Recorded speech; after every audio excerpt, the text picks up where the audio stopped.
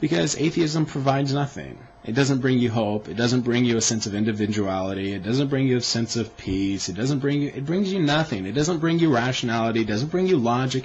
These are all things that you as an individual value. Hi, Jack. Together for peace. It's me, the Amazing Atheist, responding to little old lowly you. I know you're excited.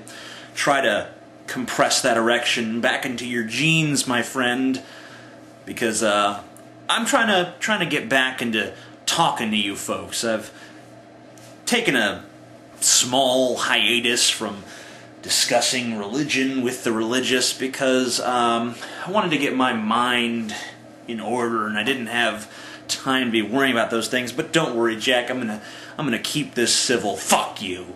Oh, sorry, Jack. Fuck you. No, sorry. I'm struggling with some inner fuck you demons, and you know how it goes. Fuck you, fuck you, fuck you, fuck you, fuck you, fuck you, fuck you. No, seriously, Jack. Gotta ask you a question.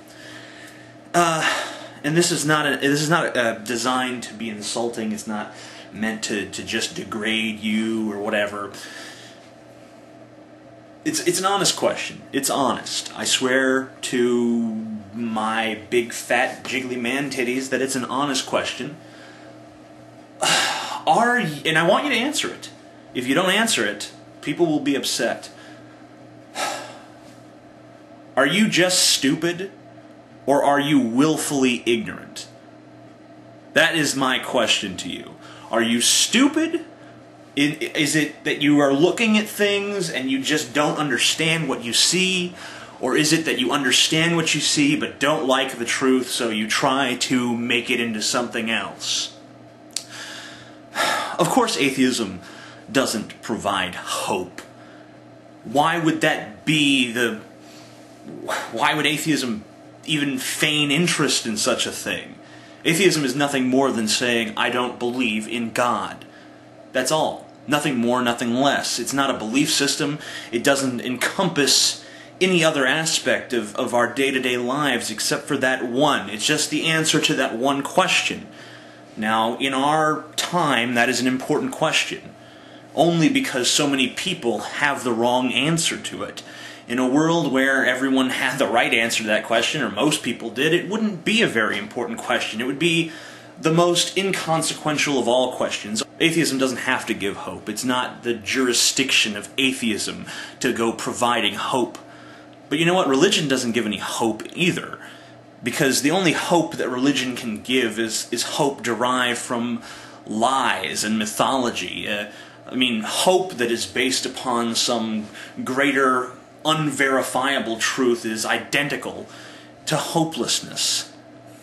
Hope is something that comes from the human imagination, from the human capacity to envision a world better than the one that we currently inhabit. And I'm capable of that, and you're capable of that, and it has nothing to do with the fact that I'm an atheist and you're religious. Those things don't enter into it at any point. Those are two roads running parallel to each other, never intersecting. Your other rant was about meaning. Well, an atheist, there's no meaning to that world. He just makes the meaning whatever he wants to make it. Well, yeah. What's wrong with that? We don't go trying to force our meaning on other people. If the meaning of my life is to, I don't know, eat as many corn dogs as possible, which seems like a pretty damn good meaning to me, if that's the meaning of life for me, then I'm going to make that my meaning. And if you don't like corn dogs, you don't have to eat none. Because I don't try to say, this is the meaning of life objectively, and it applies to every single human being on this planet. I'm saying, my meaning is, I'm going to eat fucking corn dogs, and I think they're delicious, and that's what I'm going to do with my life, and I'm having fun. I don't go door to door with my corn dogs trying to get current converts. Actually, that'd be kind of fun. Oh well. The point is that there's nothing wrong with making your own meaning. Meaning is a human idea to begin with. It's something that we've generated entirely. I mean, without human beings, things like meaning and happiness and sadness and sorrow and art, those things are given meaning by us.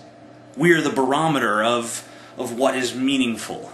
So it's solely contingent upon our existence and our perception of its existence. I don't know. It seems like, to me, the only way a person could do what you're doing is to look at all the atheists and say, look at this hopeless bunch of losers and nihilists. Look how fucking lonely and stupid and... ugh, I hate them. You have to have contempt for us to continue to hold such a video after having so much interaction with us. Because you know that we're not hopeless, desperate, sad, lonely people. At least not any more lonely, sad, and desperate than anyone else. We have hope.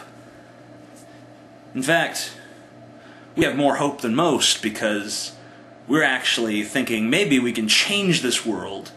At least that enters my head every now and then. I say, maybe this place can change. Now, I'm not representative of everyone who is an atheist, nor should I be, nor could I be.